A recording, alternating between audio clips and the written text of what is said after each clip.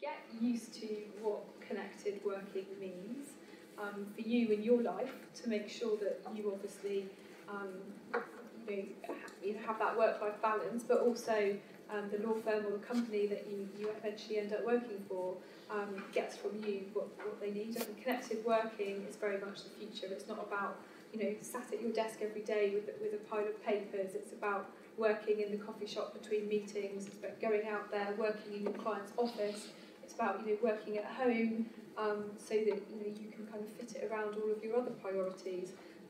So I think getting used to that, getting used to less paper. I think that's kind of a challenge for us all. You might be better at it than we are, having been used to working with paper for so long. But I think if there's that is really the future.